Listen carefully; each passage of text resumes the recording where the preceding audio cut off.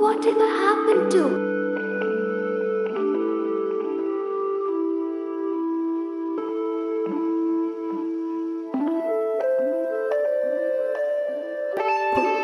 Weird fiction.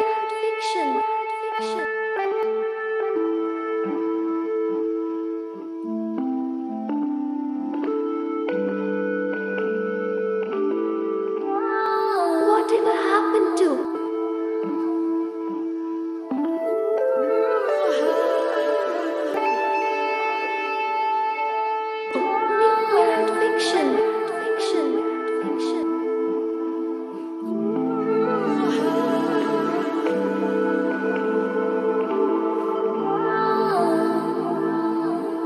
Whatever happened to weird fiction?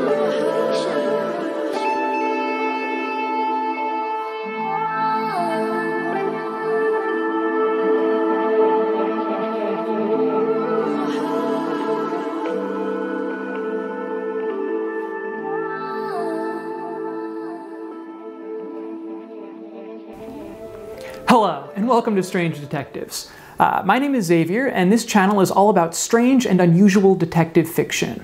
And this week it's actually about weird detective fiction as well, because we're going to be talking about two novels that are both emblematic of the new weird literary movement.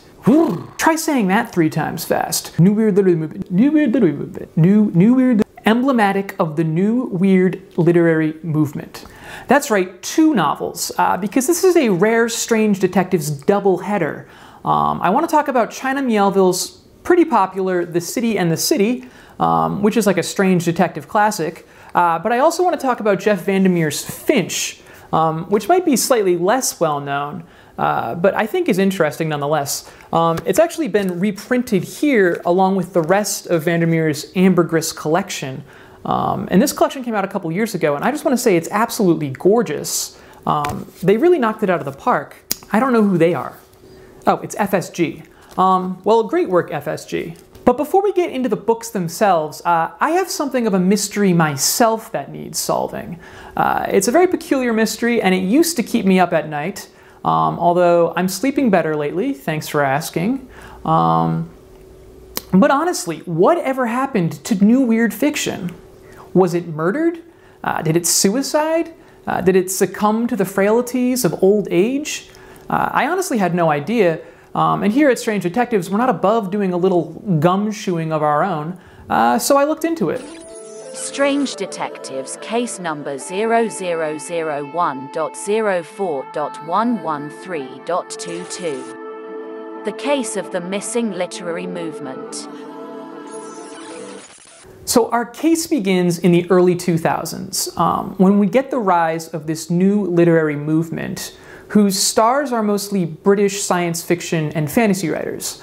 Names like M. John Harrison, Alistair Reynolds, Jeff and Anne VanderMeer, Steph Swanston, Justina Robson, and of course the primus inter pares, you know, the chief amongst equals, the star amongst stars, China Miéville, who at the time really was the figurehead of this movement.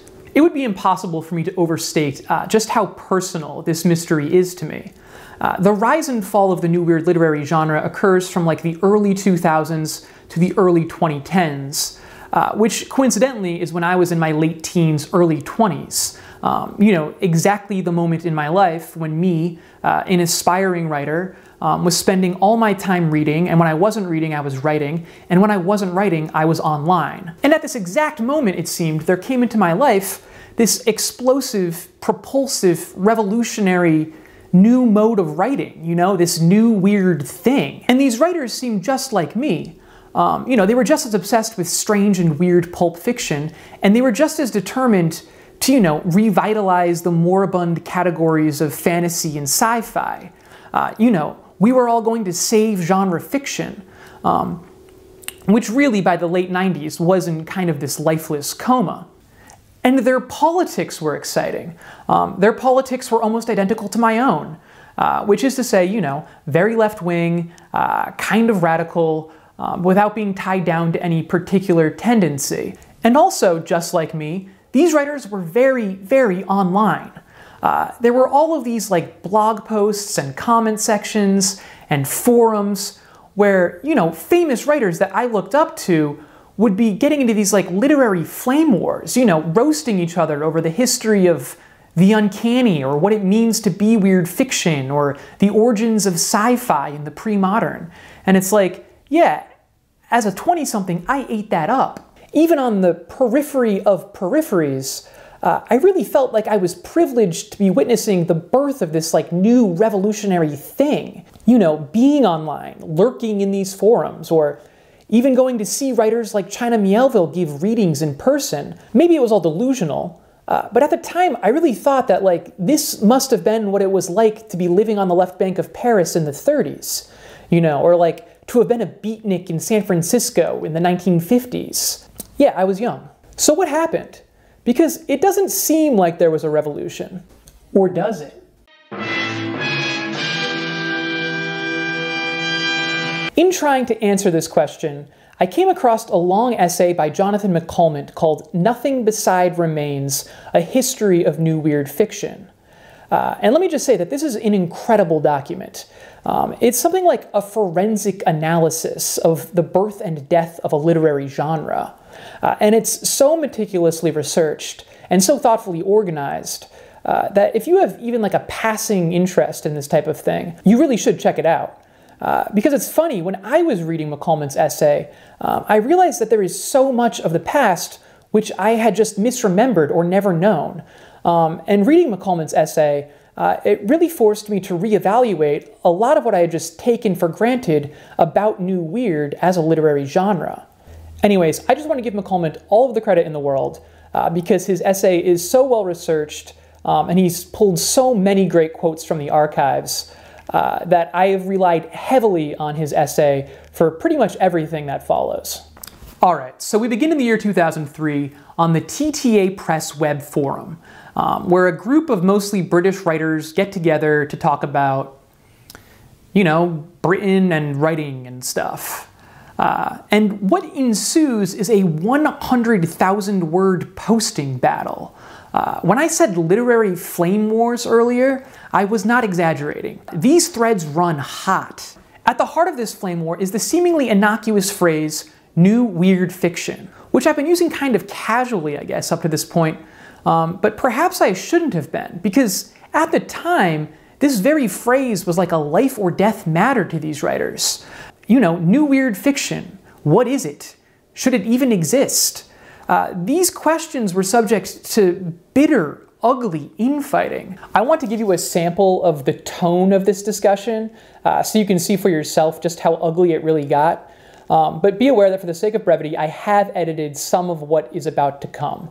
But I don't think I've over-edited or taken anything out of context or whatever. It all begins when celebrated fantasy writer M. John Harrison kicks things off like this. New weird. Who does it? What is it? Is it even anything? Is it even new? Is it not only a better slogan than the next wave, but also incalculably more fun to do? Should we just call it pick and mix instead? And here's Steph Swainston's response, which I think is a pretty good explanation of new weird fiction and what all the fuss is about. New weird is a wonderful development in literary fantasy fiction.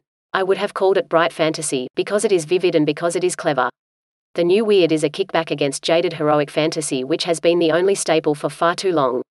Instead of stemming from Tolkien, it is influenced by Gormenghast. It is incredibly eclectic, and takes ideas from any source. What is it like to be a clone? Or to walk on your 100 quirky legs? The new weird attempts to explain. The new weird grabs everything, and so genre mixing is part of it, but not the letting roll. The new weird is secular, and very politically informed. Today's Tolkien-esque fantasy is lazy and broad brush. Today's Michael Marshall thrillers rely lazily on brand names. The new weird attempts to place the reader in a world they do not expect, a world that surprises them.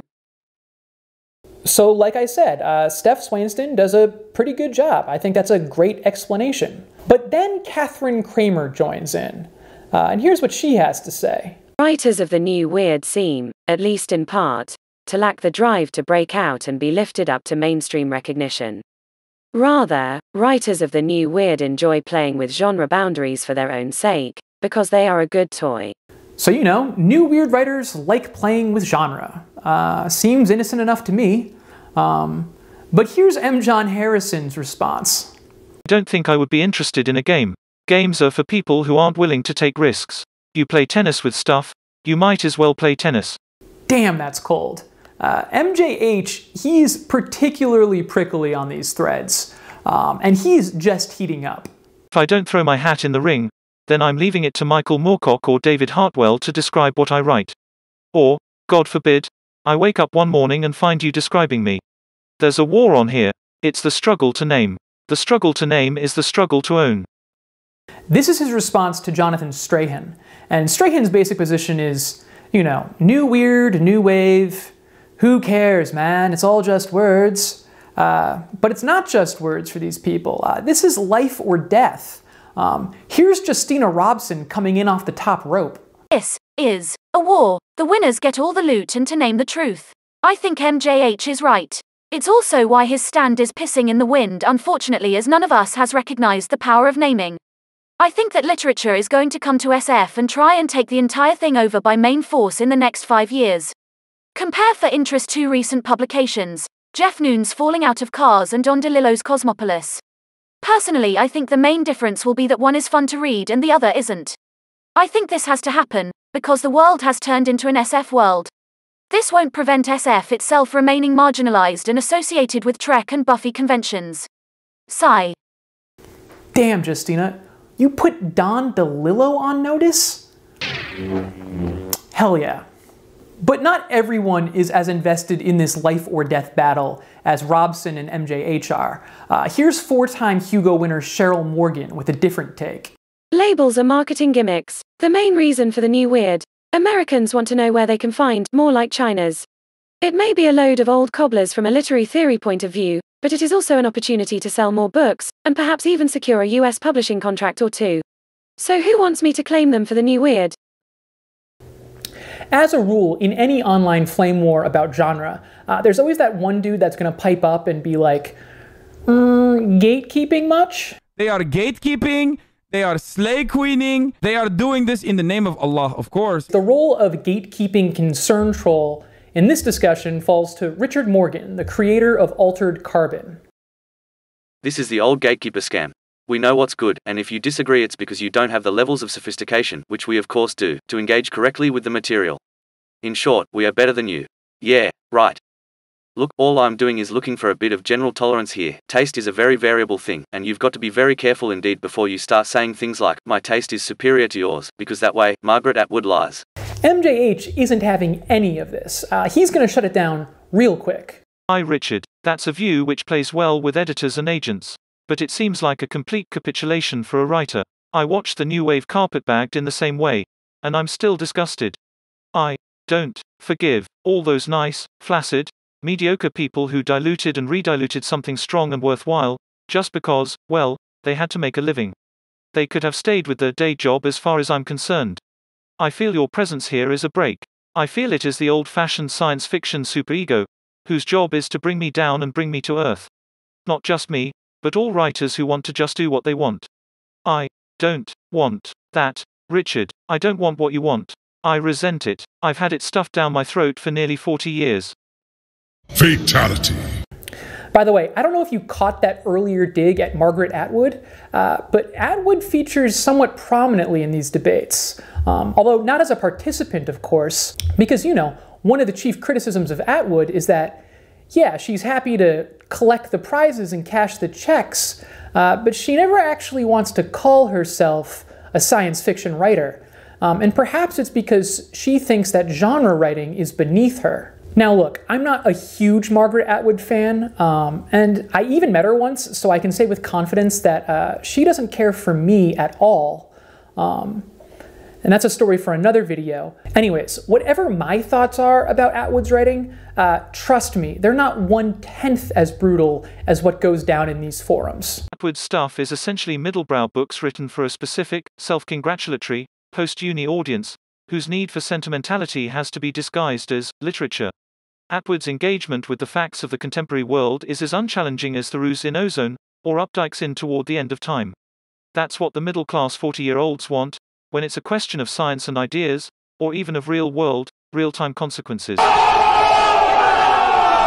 Also, this next bit doesn't really have anything to do with anything. McColman doesn't include it in his essay, but I just thought it was so funny and so perfectly captures the tone of these debates that I had to include it.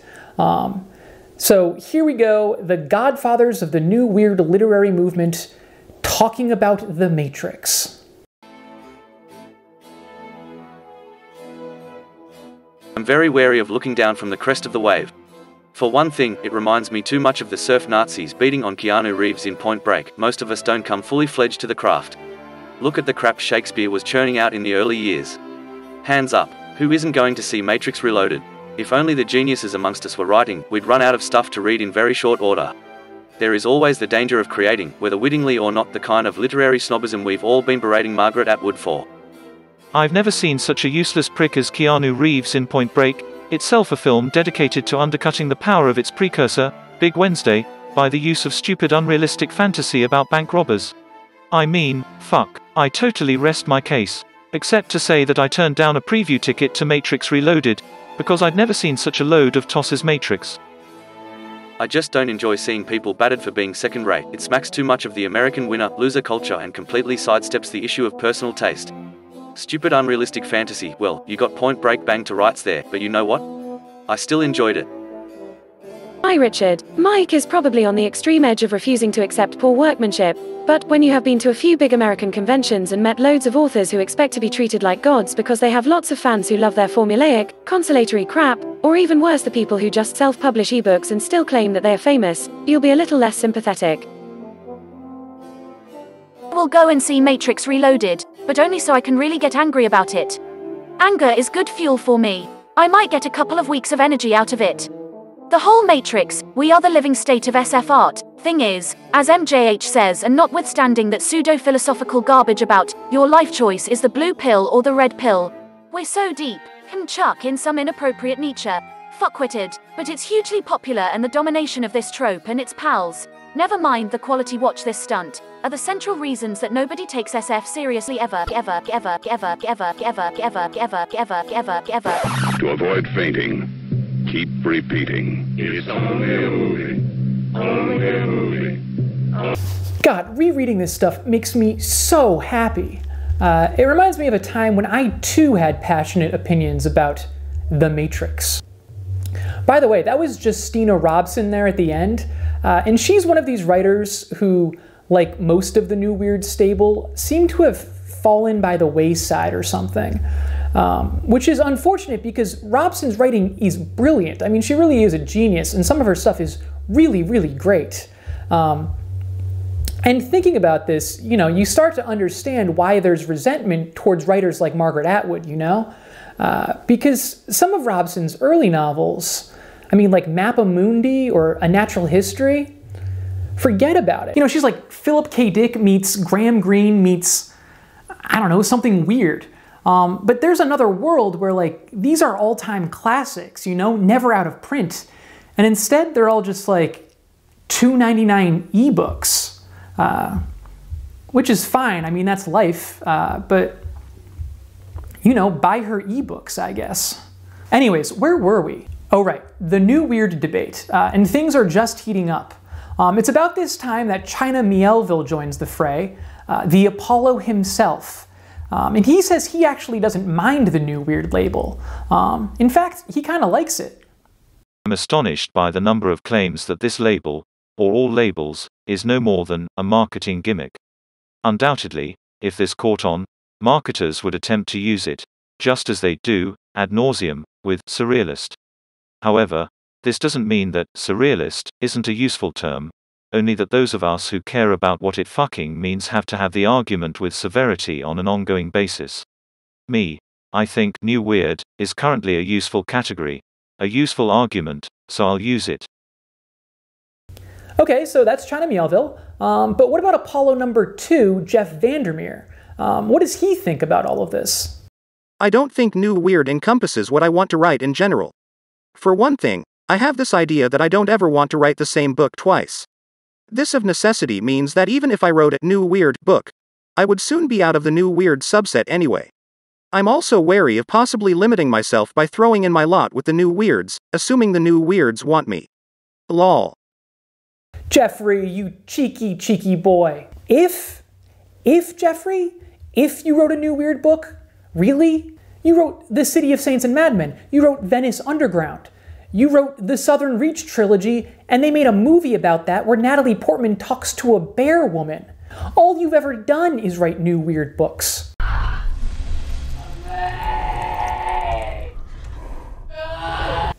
Unbelievable. In fact, Jeff, in less than 3 years, you'll be the editor of an anthology of new weird fiction called The New Weird. So, don't play coy.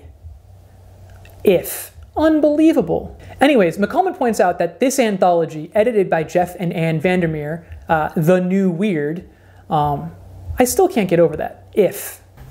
Anyways, McCollum points out that this anthology is something of the high watermark for new weird fiction, because it's kind of like the crystallization of this 5-year-long debate, what is new weird? Well, suddenly we have an answer. We have this slickly produced, very well-received book that you can hold in your hands and point to and say, this is new weird. And you can recommend it to your friends, and also you can include it on year-end lists. And so the anthology starts to bring back all of these pent-up anxieties. Because what if new weird really is just a marketing gimmick now? What if this is just a way for publishers to foist the next big thing on an unsuspecting public? And so we're back to square one, and all of the bickering and the infighting have to start all over again. So the New Weird anthology is published in 2008. The very next year, 2009, would prove to be one of the most important years in the history of modern genre fiction, because 2009 is the year of the race-fail conversation, or race-fail discourse. Now, the details of race-fail and the race-fail conversation are way too intricate to get into here. But at its heart was this idea that the genres of science fiction and fantasy have these glaring blind spots when it comes to writers of color and narratives that don't center white identity, and also to non-white audiences of genre fiction generally. And this debate was a massive, sprawling thing that took the form of hundreds of think pieces and blog posts and comments and tweets, and its ramifications for science fiction and fantasy were massive, and we're still feeling them to this day. This is like the origin of the reactionary backlash of the sad puppies morons. Anyways, this whole new front is basically opened in the conversation about the limitations of genre and genre fiction. And suddenly, by comparison, the abstract conversation taking place over in the new weird corner of the internet, about genre and marketing, it suddenly seems quaint and out of touch, and certainly not nearly as immediate as this new growing debate about the very real structural rot in prejudice that lies at the heart of these genres. Whether or not Margaret Atwood is afraid to use the words science fiction in a Times literary supplement, this seems kind of petty when authors like N.K. Jemisin are out here asking, like, wait a minute, why is fantasy as a genre basically just a series of race wars between, noble white elves and subhuman blacks? Could we maybe not idolize Helter Skelter as the jumping off point for a little bit of fun escapism? Maybe? Come on, let's go! Race war! Race war? Come on, Bill! Race war! So after this, the new weird is dead. There's no one left who's ideologically invested enough in the idea as anything more than like a subgenre or a marketing niche. But maybe, just maybe, its legacy lives on. In fact, this is what Martin Peto argues. He says that the new weird may have quietly won the war. And what he means is that, the new weird did set out to dissolve traditional boundaries between science fiction and fantasy, and these days they do seem pretty dissolved, don't they? Because people really do seem so much less concerned with strict genre classification these days. Because it used to be that sci-fi meant, hard sci-fi or space opera, maybe cyberpunk. And fantasy meant high fantasy and swords and dragons. But these days, if I told you that I had just started a new series and I was really digging it, and if I had to describe it, I would say it's like an urban fantasy with some sci-fi elements and a few paranormal beats. You wouldn't think that was weird, and you certainly wouldn't think it was revolutionary. Because that's like half of YA book talk these days, isn't it? I actually don't know. And you know, when I was doing all of this research, I'll admit that I was getting nostalgic. You know, missing the good old days when weird fiction meant something. But then I remember that I'm an idiot, and that weird fiction really hasn't gone anywhere. I just finished Brian Caitling's Vore trilogy, and that was a surrealist masterpiece, and I loved every word of it. And you know, Danny Denton has a new novel coming out this year, and his debut novel scratched my weird itch. And then I remembered that Susanna Clarke's Piranesi was basically shortlisted last year for like every prize on planet Earth. You know, was it sci-fi? Was it fantasy? Was it literary horror? Who knows? Who cares? It was great and it was weird. And that should be enough, I think. So the new weird is dead, but weird fiction lives on. And I guess that means case closed. But what about the mysteries, Xavier? This is supposed to be a review of strange detective books. Yes, I know. We're coming to those now.